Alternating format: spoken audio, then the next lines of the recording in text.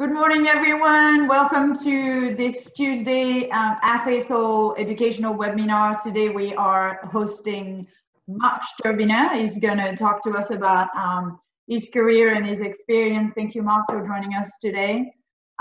Before we get started and I pass it on to Marc, I wanted to give you some information about the event. First of all, we record all of this webinar, so please know that this is the case, and we will be posting a recording of the event on our website after the event, and we will be also sending it to you via email.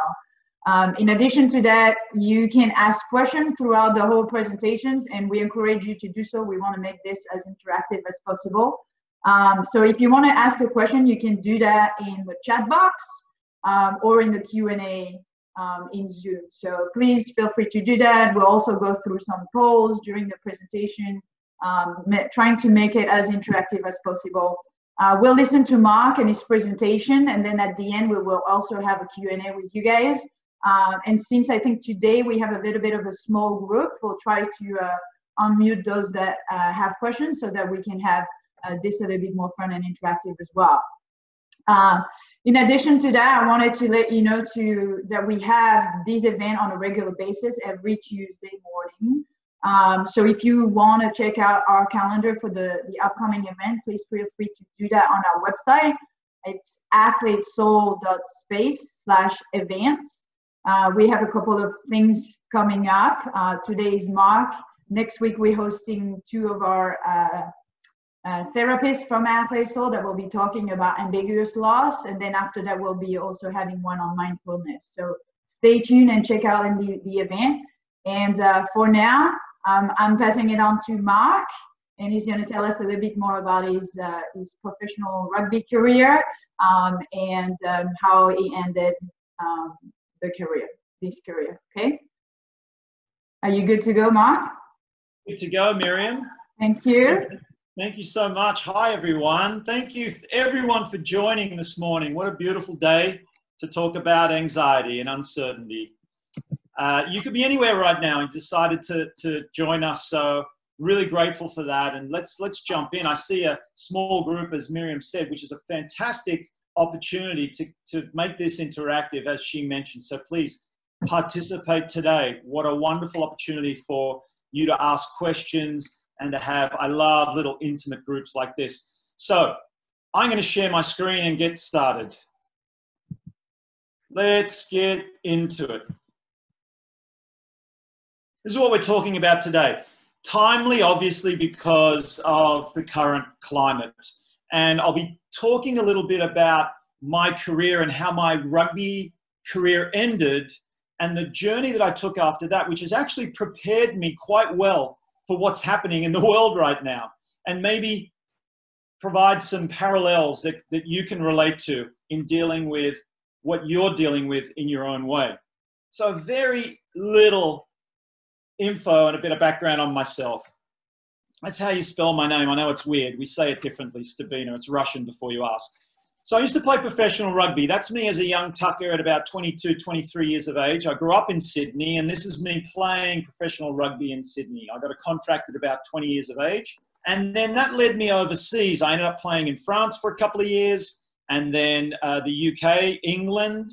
And then I played in Wales for 4 years. They love their rugby over there. So I took a 4-year deal, it ended up being. And in my fourth and final year of my career, this happened.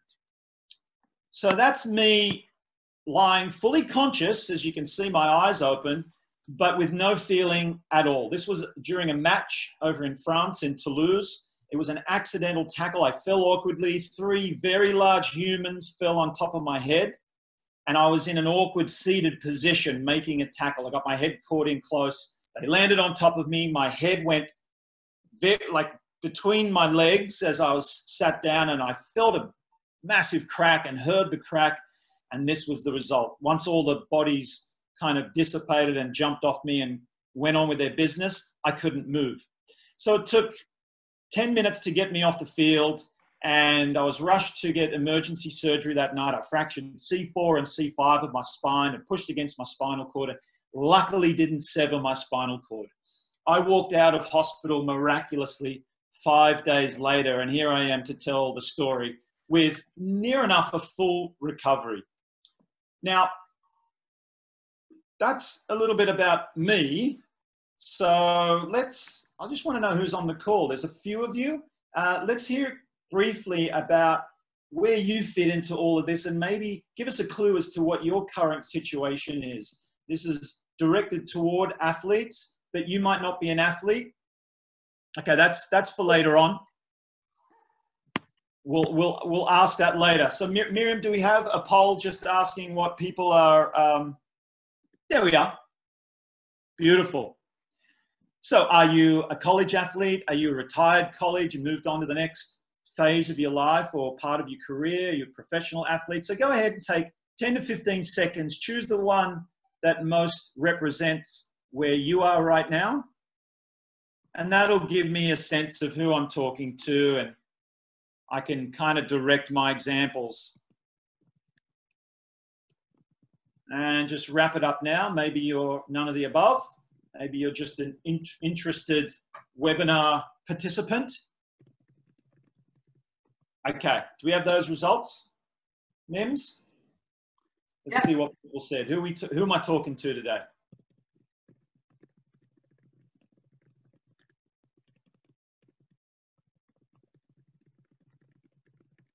I don't see any answers coming up on my screen. Did you see we have 33% competing athletes, 33% work in the sport industry, and 33% work in the health industry? Thank you. Wow. Okay. Very even group. I like that. So we're quite diverse. We're all into sports. So I'll continue. So back to me lying there without any feeling in my body, being attended to by 7 medical staff. This ended my career. So I could not play rugby again. And this is just showing you a photo of like the definitive moment in my life. And all of a sudden I found myself no longer a professional rugby player. So as you can imagine, that brought up a lot of feelings and emotions and uncertainty and fear. And to name a few, these are the main feelings I was getting after loss of my career. Obviously, the game day experience was huge. My favorite part of playing sport. That was no longer a possibility. Running out in massive stadiums with a massive crowd, the 24-hour build-up, the camaraderie, the adrenaline, I could never replicate that exactly the same way. So I was starting to feel withdrawals from that.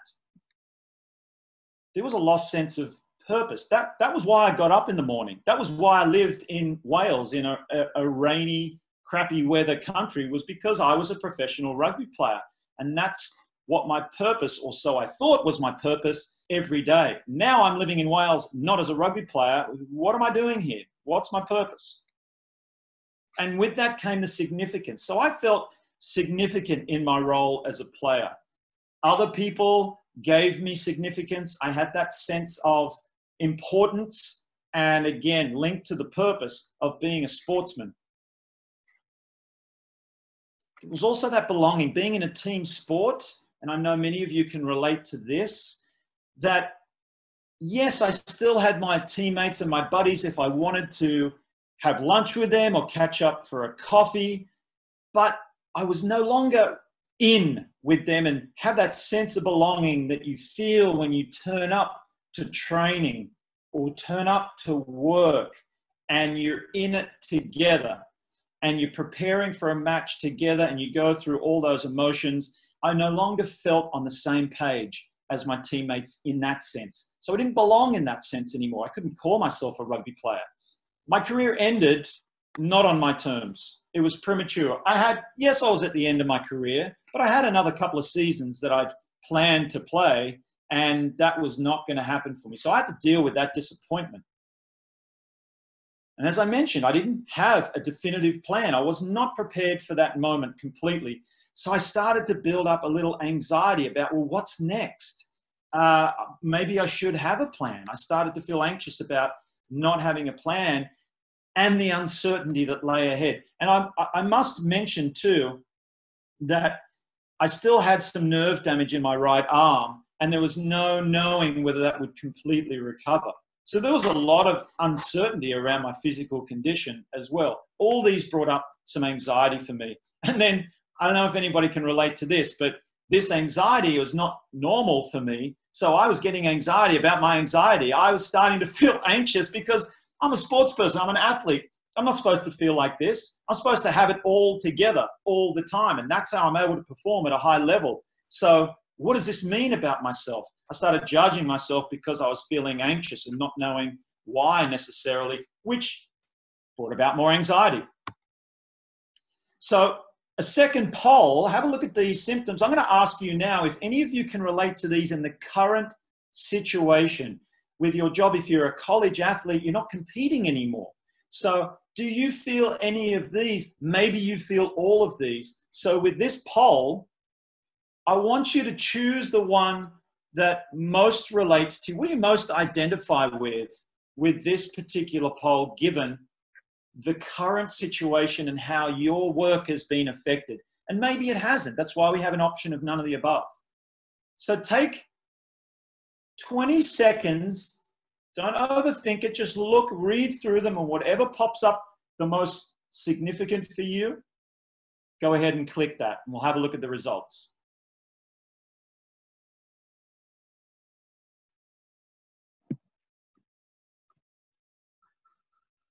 Okay, so let's wrap it up now. Make your final answer. So Mark, so far we have 60%, 67% responded anxiety about my anxiety, and 33% disappointment of competition not ending in my own terms. Yeah, just as I thought. So basically all I want to say is I get it. I've been through this myself, and I've gone on a long journey to be able to bring myself out of that and prepare myself for the next time like now that this happens. So thank you for sharing that, everyone. And that gives me a really good sense that we're all in this together. So here's what I did. That's how I felt at the time. And I knew that it didn't serve me. And if I'm to move forward, I'm going to have to do something about it. I got some work to do. Now, this is huge. And I'm so glad I did this because, again, especially as a male contact sport athlete, it's not normal that we share our weaknesses and our vulnerabilities. And I felt extremely vulnerable at the time. And it was a huge weight lifted for me when I spoke to a teammate that I trusted, that I knew wouldn't judge me. And I only had a handful of those, if that, on my team, being in that kind of environment. So that kick-started things. It was really good to just express how I was feeling and the anxiety about my current situation. It was actually that person that suggested I read a book that he was reading at the time, and that kick-started me on this personal growth journey. I hadn't read many of these kind of books. There's even a stigma. That's why I've got, self-help written the way that that is, because people tend to think, well, I don't need help. That's kind of like for people that are broken or, something wrong with them. But I read this book, and here it is. If you haven't heard of it or haven't read it, go get yourself a copy, get the audio book. It changed my life, and I refer back to it every now and then. And that's just what I needed right then, because it taught me about the power of being in the present moment. I was everywhere but the present moment. I was worried about what I didn't have anymore, the loss of the career. All those feelings I told you that I was feeling was living in the past or living in the future, none of which, or either of the two, actually existed anymore. They weren't real. That led me to read another book, which I recommend as well. It's pretty old school, Dale Carnegie, How to Stop Worrying and Start Living. And that's what I was doing. I was worrying about what's next. I was worrying about what's next. It brought me back to the present moment. So you can see what was really important for me at the time, and it helped me with anxiety and the uncertainty. It's just like, just be here right now, because that is the thing that is certain, this present moment. So how am I going to make the most of it? And then that led me to this book, which is one of my favorites. It's kind of a Bible, The 4 Agreements. I recommend that as well. So it's a very simple read, and it just tells you, it teaches you in very simple ways to make it 4 agreements to live your life every single day, and you'll live a happier life. And of course, it will deal with your anxiety. So back to what I did at the time, what's next in my career? Well, let's go and try things. I'll only know what I want to do, and more importantly, what I don't want to do if I try them. So hey, I'm a sportsman. I know a lot about my body, a lot about training. Seems logical I go and get a personal training diploma. And it was really good, just that feeling of bettering myself. And it was a 10-week intensive course. I was busy, I was distracted, and I was feeling better about bettering myself. And I got myself a diploma and qualified as a personal trainer.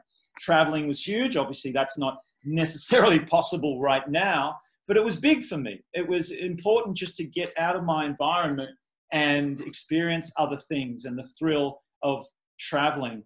And that obviously led me back to Australia. I was living in the UK. I hadn't had Christmas with my family for 8 years. So it was really nice to get back. Any anxiety that I was having is nicely dissipated when you're around your loved ones who just care about you and you for you. Not what you're doing, not what you're doing next, but just to have you by their side and enjoy times together. Again, being in the present moment. So the self-help books then led to workshops, because I think it's one thing to read a book and really powerful, but to be around other like-minded people doing the work as well, just kind of like what we're doing right now as a group, and if we interact a little later on, is really valuable. I did 5-day intensive workshops. I did an 8-month leadership training course. I just had this thirst for knowledge and really felt satisfied with learning about emotional intelligence. What is emotional intelligence? It's basically understanding your emotions and being able to manage your emotions and those of others, as simply put. So that's led me into my current status of a leadership consultant for my company, which is Winning EQ. EQ is another short term for emotional intelligence. Changing environment, like I said, traveling did that, connecting my family back in Australia. But then I made a huge change. I decided to live in a totally different country. LA was great, and that's where I am right now. And the main thing about LA was the weather. Everybody talks about the weather, but think about it. I wanted somewhere that's going to uplift me, motivate me, and make me feel happy. So rather than choose a career or something, or chase an opportunity to make money, but maybe in a place that I didn't want to live, I said, I'm going to live in a place that I'd love to live, and then I'm going to figure it out. And that's scary, but it was so important and so refreshing. It revitalized me. And again, it just took away some of that anxiety of being in that old place that I was living, where so many memories were about ending my career and all those reminders around me. And here's a big one. So I started, and I'm still connecting to my vision and my purpose. I stopped thinking about and worrying about how much money can I make in my next profession. I want my next profession to have a really cool status attached to it because I want to feel that importance again. It's like, no, what is important to me? And start asking those questions. And I was asking those questions of myself. And one thing that kept coming up time and time again was that I love helping people. I love inspiring people. I have a natural kind of coach and teacher inside of me. So I get to bring that out. And it's really satisfying to me when somebody walks away having spent some time with me, a better person, elevated. And the feedback that comes back is, that's what made me feel alive. And that's what made me feel significant and have meaning. So I'm going to connect to that. And I'm going to be motivated by that and make my decisions based on what my vision and purpose is. Here's what I learned through this journey. And I'm hoping that you're taking these learning lessons and applying them to your situation in your own life as well. So I talked about the power of now. I learned how to be present, because that is one thing, and I still have to remind myself to be present. A lot of our anxiety comes up when we are thinking about the past, like I said before, and we're stuck in that past, or we're thinking or worrying about the future. So it is important for just your overall wellness to remember to be in the present moment. Easier said than done, I know, and it's a constant practice, and there's a lot of ways you can do that. But I learned how important that is. My relationship with my ego. Not just my relationship with my ego, but the definition of ego. A lot of us understand the word ego as we attach it to the context of someone being arrogant, right? Someone's got a big ego. We see it in the sports world all the time. We refer to ego as, they have a large ego and they're not a good team player because of their ego. Well, there's many ways to describe ego. And I learned through a lot of teachings and books and workshops that ego is actually our thoughts. And ego is the image that we put forth to the world. The image of ourself is as simple as that is our ego, and it is not our authentic self. Without diving deeper into that, it's really important to understand in certain situations when it's your ego speaking or whether it's your authentic self speaking. I'll talk a little bit more about that. Acceptance. This is what we've had to do right now in this current situation. This is the situation. This is the new normal. So the first thing we need to do is accept that. And that's easier said than done, I understand. Just accept the cards that you're being dealt.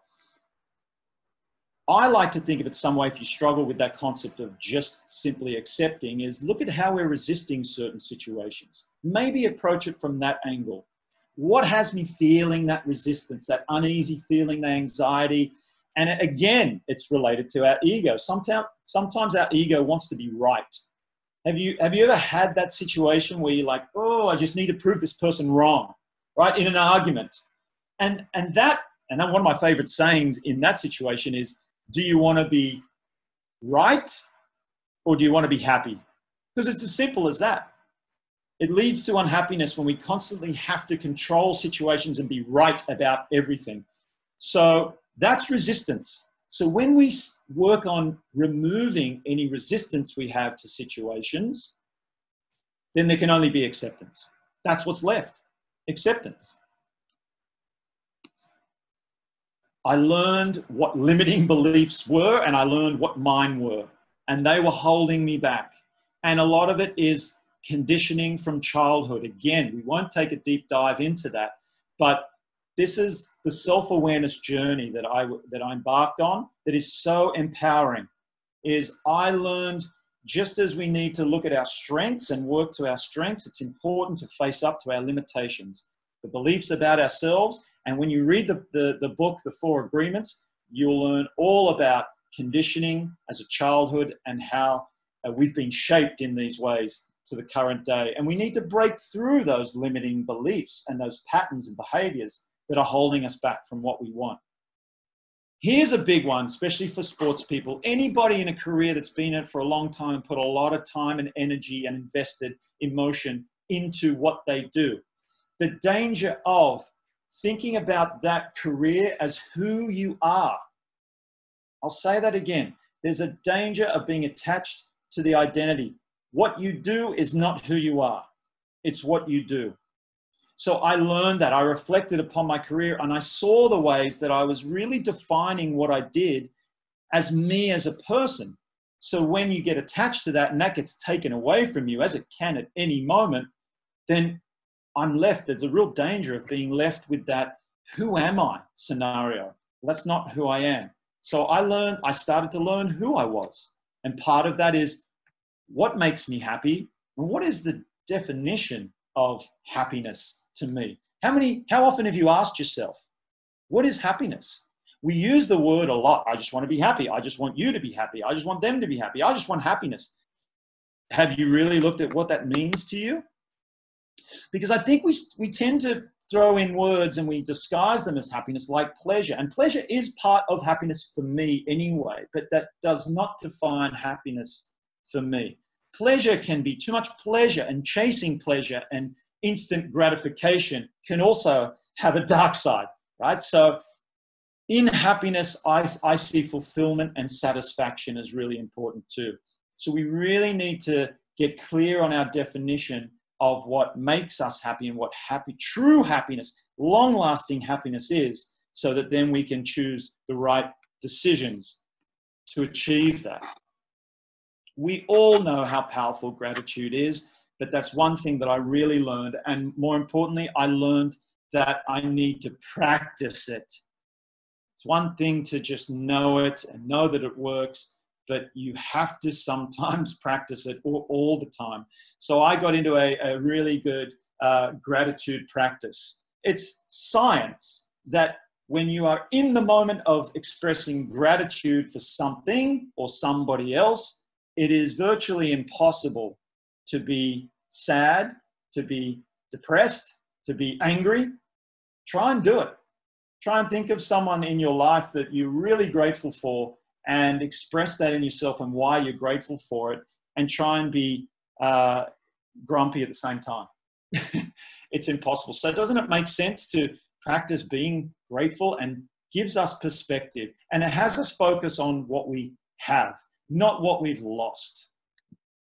Life balance, again, it comes back to that attachment to my identity and being attached to just doing one thing all the time. And we do need to focus to be the best athlete we can possibly be. We've got to put a lot into it.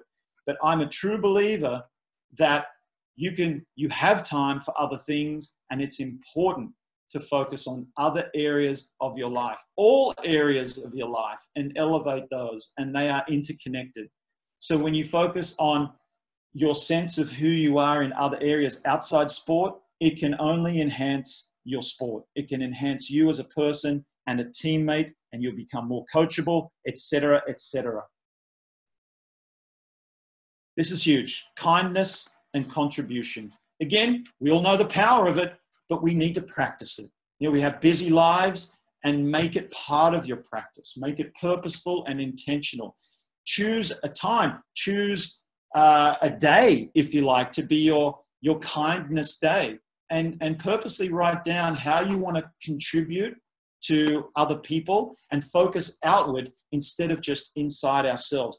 That's where a lot of our anxiety comes from, and it's a way to deal with anxiety is to stop thinking about ourselves for a moment. When we get caught up in our own troubles and our own bubble, extend yourself outside the bubble and your anxiety will reduce with us. Start thinking about other people and how you can serve them. And it doesn't have to be a huge gesture. You could just write an email or a text or call somebody that you haven't talked to in a while and let them know how much you appreciate them. And the sense of satisfaction you get from feeling their happiness and gratitude toward you is really something worth replicating over and over again.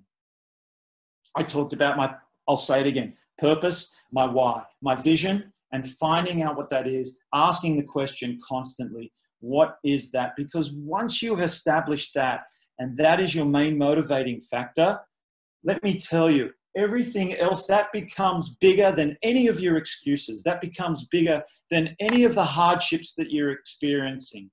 Any of those tough times when you just feel like you can't persevere anymore, or it's just too hard to handle, or it's draining, or it's when you are connected to why you are doing something in your overall vision and purpose, that helps you motivate and drive through those tough times, like the time that we are experiencing right now. So here's where you come in. That's what we're here to do. I'm sharing my story so that perhaps it can help you with dealing, as many of you said, the anxiety about your anxiety.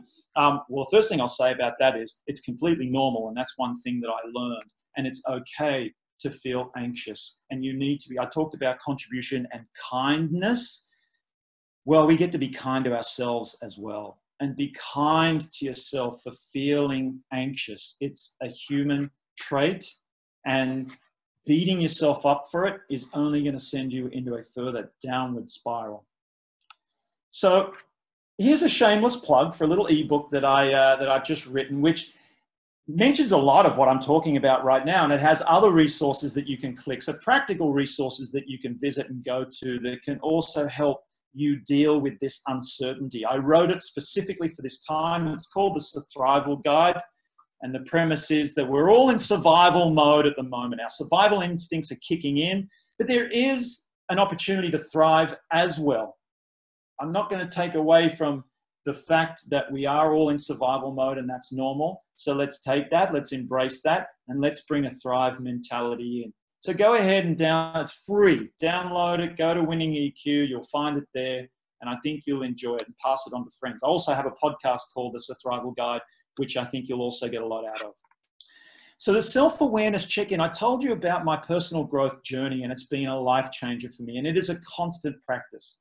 So here's what you can start doing, and you've all built a lot of emotional intelligence throughout your lives, and especially during your careers. Athletes do develop that, especially in team sports.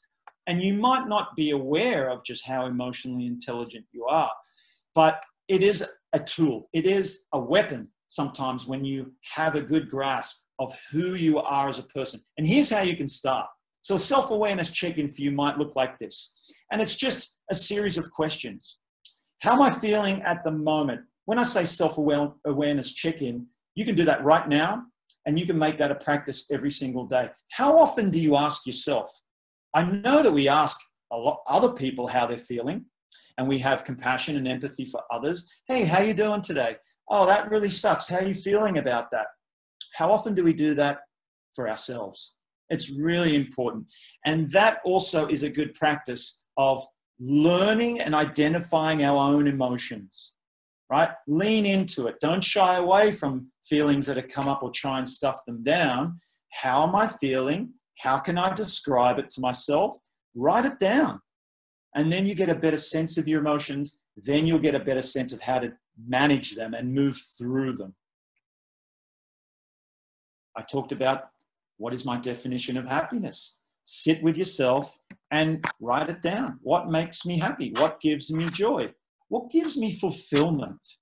What is my overall happiness? What's longer lasting happiness as opposed to just moments and glimpses of pleasure? And when I say pleasure, I'm talking about things like, you know, those really nice sugary foods that give us a boost, that show that we love, getting a bunch of Instagram likes all of a sudden on a really good post that we put out there. That's instant gratification. Not bad. I'm not saying rule it out, but don't make that your basis of happiness. What do I want? Now that I know what makes me happy, what do I want for myself? Look ahead into the future, 10 years, the rest of your life, a year after the pandemic.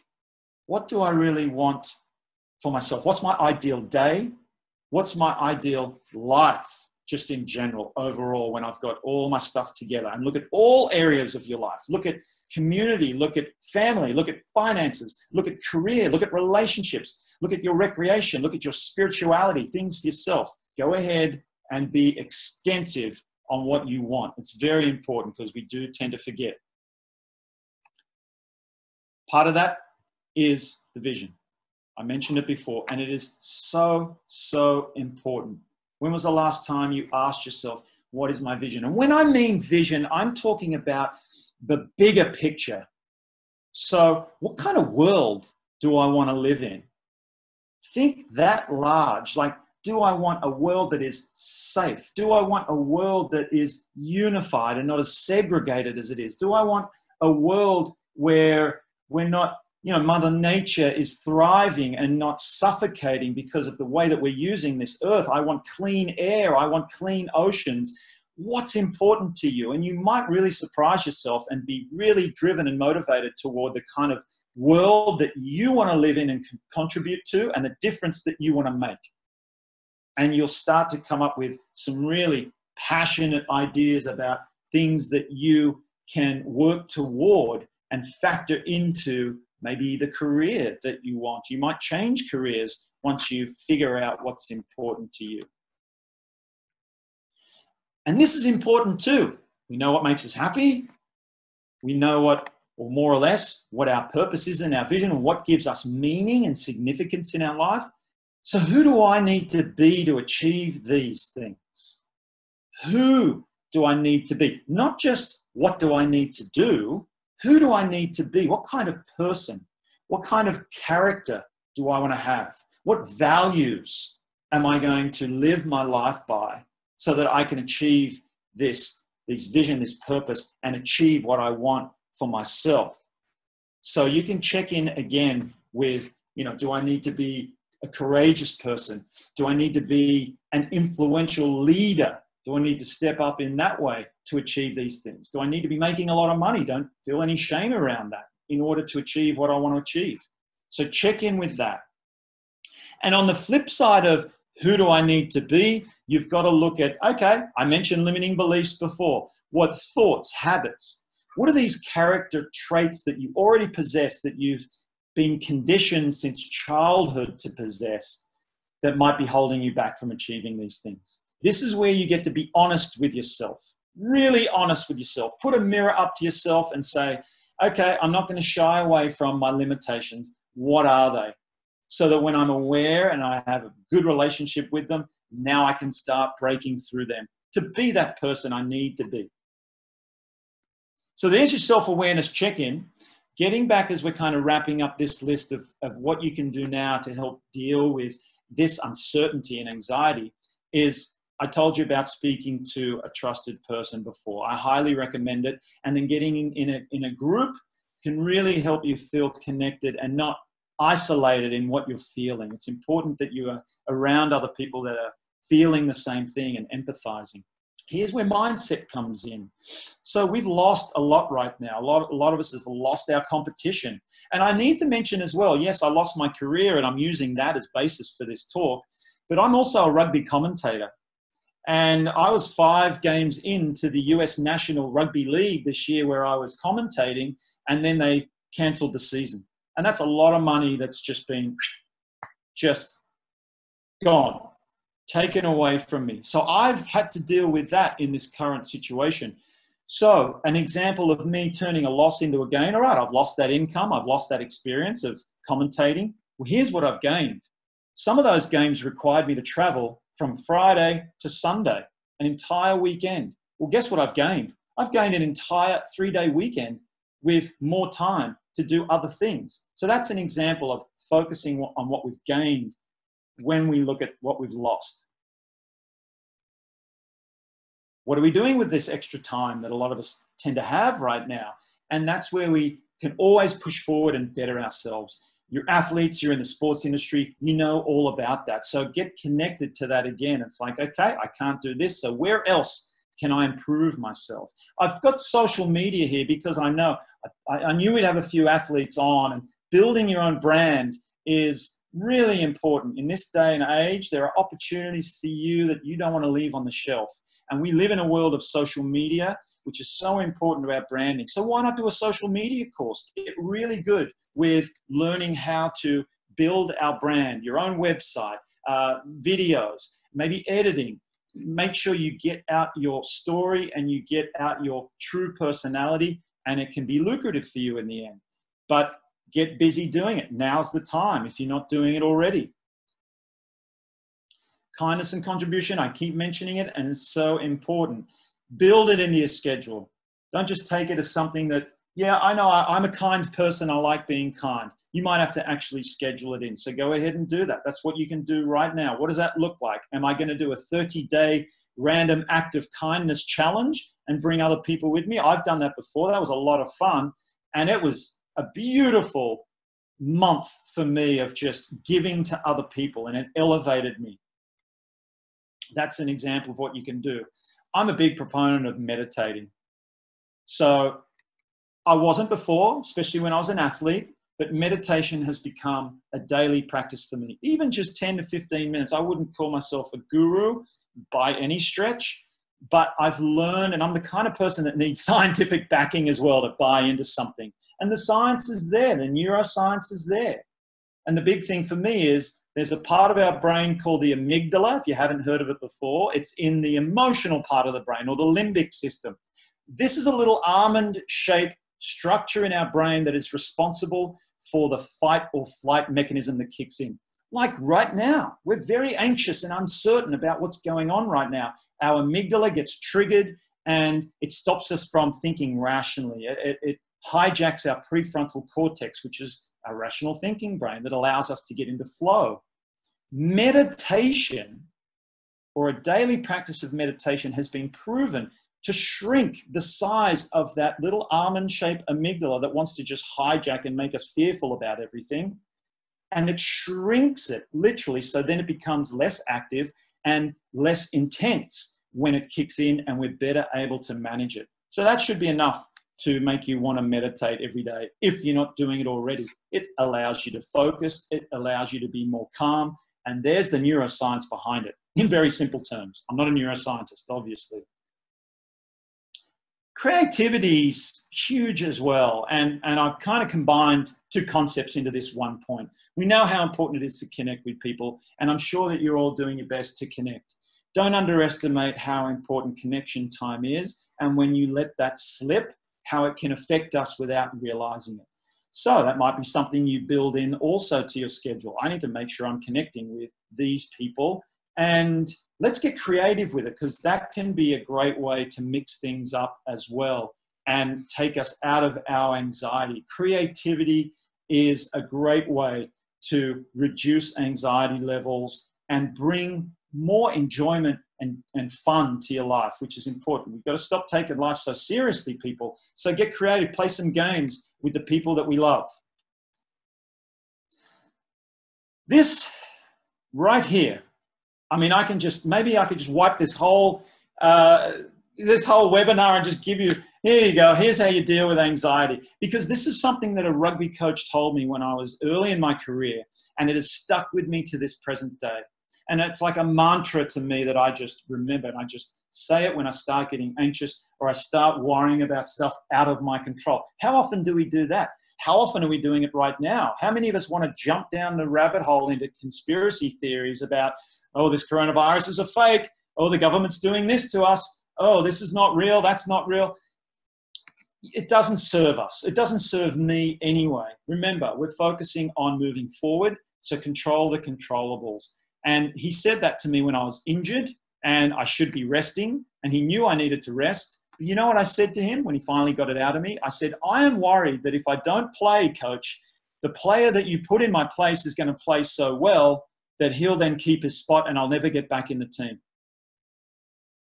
He said to me, you can't control how well that player plays. What you can control is deciding not to play and make yourself even more injured, so it puts you on the sideline for 10 weeks as opposed to 2 weeks. And then when you're on the sideline rehabilitating yourself, you can control how well you do that, how determined you are. You might even rehabilitate yourself to be stronger, fitter, faster than you were before. So then I have no choice but to put you back on the field. That's what you can control. And that just sparked something in me that I've never forgotten, and I apply it to many, many situations. So control the controllables, people. Okay, so I wanted us to have an opportunity, and we're coming to the end of the webinar. Thank you all for listening and your patience. If there's some burning questions, or even just you want to share, have you had an aha moment during that time? Have you had a realization? What's come up for you that we can talk about, that we can share? Miriam, what's come up for you? Well, first of all, Marc, thank you so much for a fantastic presentation. I think there are a lot of things that you highlighted that we may have already known, but it's always great to hear it again and hear it with different words and different examples. So I really enjoyed the presentation. I did want to ask you a question, and I get started while the others are waiting. I wanted to know if you have example on how do you practice gratitude and kindness. Can you give us some practical examples or ways that you've inserted that in your day?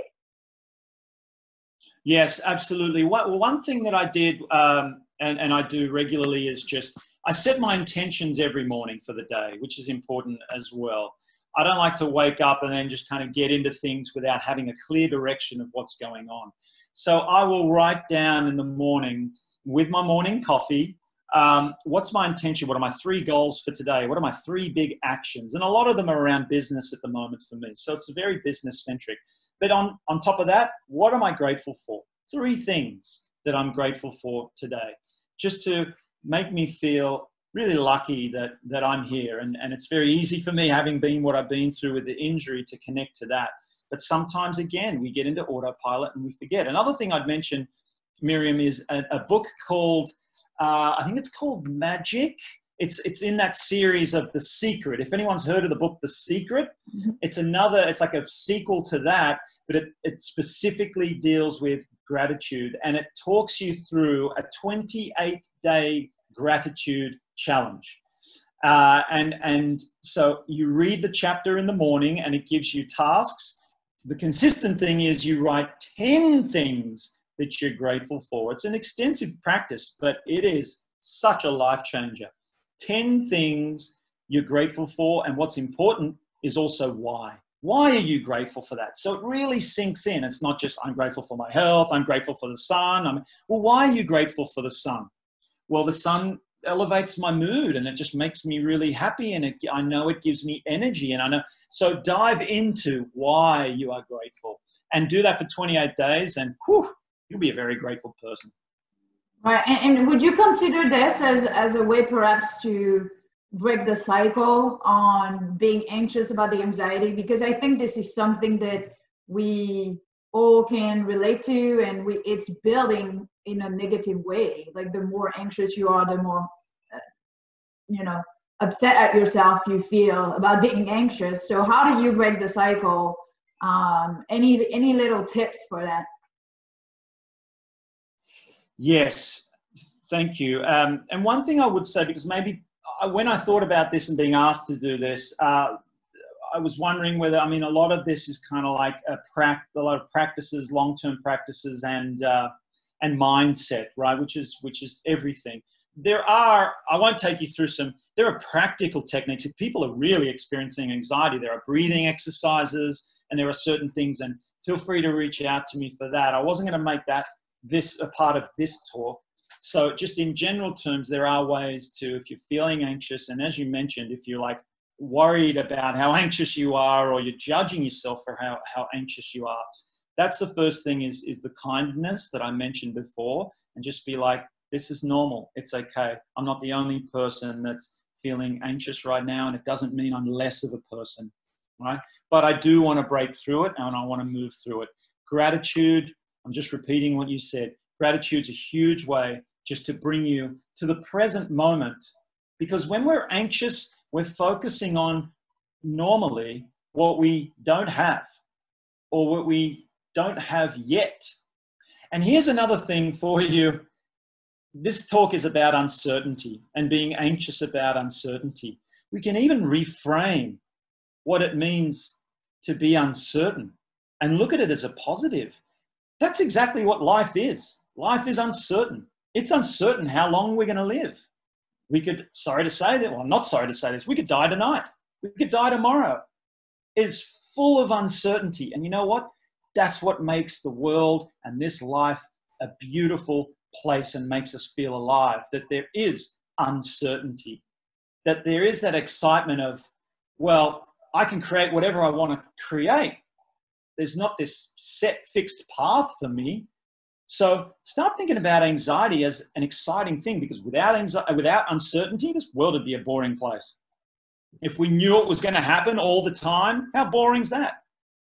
Well, and I think this is actually a super good point, because as an athlete, you deal with uncertainty every weekend with a game.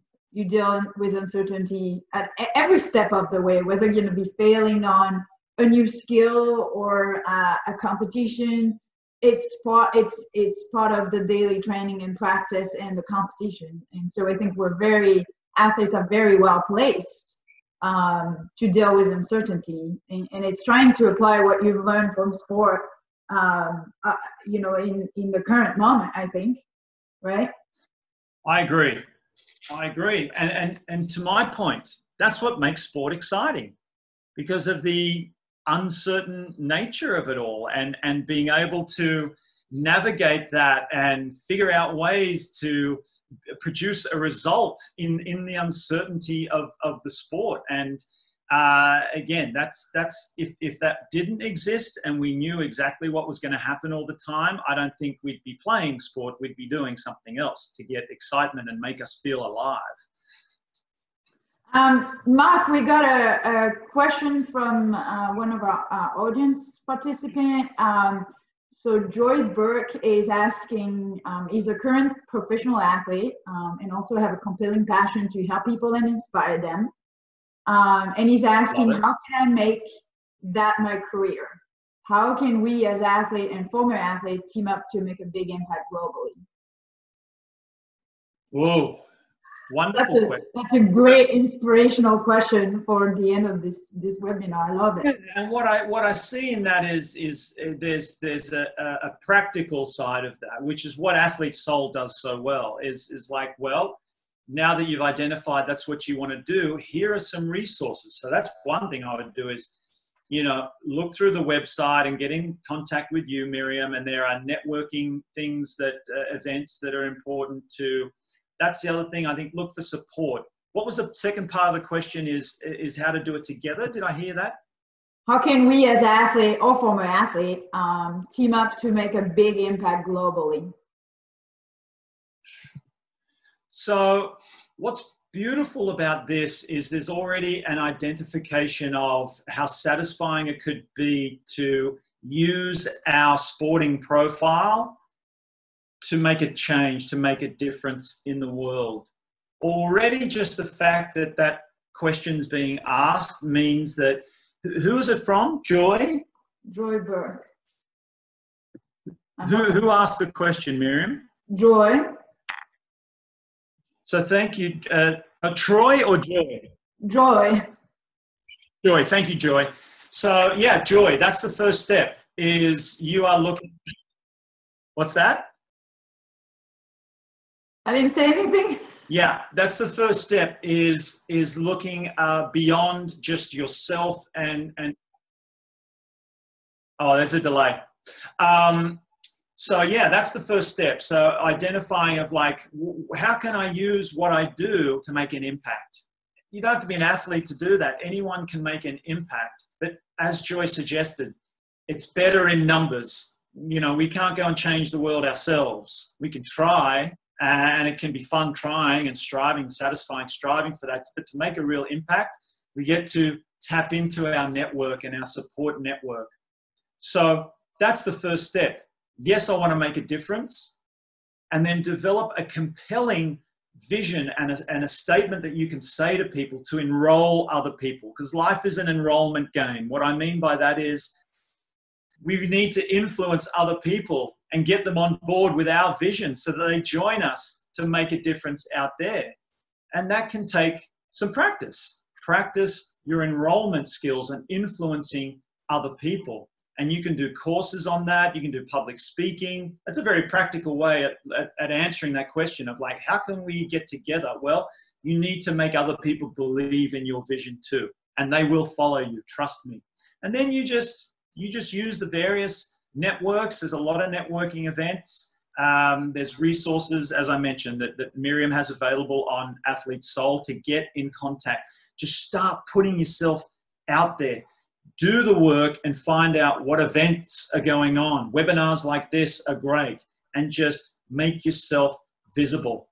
And another thing I would say about that is, here's an opportunity to use our social media to put our message out there and enroll people as well, as opposed to, you know, just kind of like letting people know how amazing the new car we bought is from the new salary, you know, the new contract that we got from our team, and here's my bling bling. I know that's just a very specific situation, an example, but that's what a lot of athletes tend to do, because remember I talked about ego? We're projecting an image. We want to project an image so that people accept us. Well, instead of thinking of that, how about we have a vision and a message that we want to get out to the world and have people join us? So yeah, we're halfway there, Joy. And I think there are athletes generally really like to help others. They're very involved in philanthropy. There's tons of organizations out there that are led by athletes that help in many different ways, whether it's equality, whether it's you know, hunger, youth. So it's searching like what area that you want to help in, right, Marc? And linking with these organizations that are already in existence. If you don't want to go at it yourself, like there are multiple organizations that you can go to and try to connect with former athletes that have already done that, or current athletes that are pushing the boundaries in terms of philanthropies and support and helping others. I think there's a lot out there. Yes, or if you have it in you and you have the time and you have the drive and you're so connected to your passion and your vision, start your own foundation and bring people in to help you. Yes, you can get people, you can partner up, but I've seen a lot of athletes do that. They have something they really believe in, like the waterboys.org. One of them went on a trip to Africa and saw that they didn't have clean drinking water. What's that all about? How do they not? People are getting sick because they don't have clean drinking. Well, I'm going to change that. I'm going to bring my NFL buddies in with me and start it up and had a goal. We're going to have, 1 million people with clean drinking water in 3 years' time. And I think they've achieved that goal. How satisfying is that? And talk about dealing with your own anxiety. That is one way to not be attached to, I'm a sports person. This is my worth. This is all I do. This is all I have to give to the world. That's throwing a ball or kicking a ball. That's not true at all. That's what you do. Who you are is the kind of person that gets out there and helps other people and makes a difference. And that is one way to not get attached and feel that sense of loss of identity. And as you talk about identity, there's something I wanted to highlight that you touched base on the presentation today, and maybe it's a good way for us to wrap up our webinar today, but it's something that resonated with me because I lived all over the world. But you talked about living in a new place, changing your environment, and just helping you sort of, step out of that role that you have and step into a new role. And I think this is so important and not to be underestimated. The power of being able to move from one environment to another one to help with your transition, because sometimes you need that displacement to be able to switch roles. Often, we are an athletes to our family, to our coaches, to the environment that is built around us, and you need to move a little bit away to be able to rebuild yourself peacefully. And I thought that was a very interesting point that is not always made, and I really like that. I thought that was great. Thanks, Miriam. Yeah, and the other piece to that is, I know I mentioned kind of like getting away from the triggers and the other distractions and the source of that anxiety if it's to get a fresh start, but especially athletes, we love challenges, right? So we have a tendency to want to be pushed and want to be challenged, but we always associate that with sport and physical challenge. Whereas there's so much satisfaction in jumping into an emotional and mental challenge too, like moving to a completely new city. And I moved to a new city with a different language, Miriam's mother tongue. So I moved to France, and there was that constant challenge. We need to embrace that and step up to that. It can be frustrating at times, but it's so satisfying when you get out of your comfort zone. We should always be looking at getting out of our comfort zone. Jumping into the fire and then coming out the other side is so satisfying, having grown through that experience. Travel is the best education as well. You get a really good perspective. I got to look at a different way of life. The way that the French lived in a little seaside town was eye-opening to me and really nice. And again, as Miriam, to your point, it got me out of that mundane, what I'm used to, and what brought me anxiety, what I'm used to. Go and learn a different language, go and live in a different place, and you'll build up resilience. Right? You can say, well, I did that. I was able to handle that challenge, and I've come out and look at me. Now I can speak another language. Now I have a new bunch of friends. Now I have another adopted family. That was my experience anyway. It can be easily yours as well. Yeah. Well, Marc, thank you so much for the presentation today, for sharing your experience, your story. What a valuable presentation and takeaways from it. I really enjoyed it. I hope that everybody else enjoyed it. Want to thank you everybody for joining us this morning and participating in our polls and questions. And I hope that you guys gain some knowledge from the presentation. We will follow up with an email with the recording from it so you can reuse it if you want, as well as the link to Marc's Survival Guide. And if you have any questions, feel free to reach out to myself or Marc.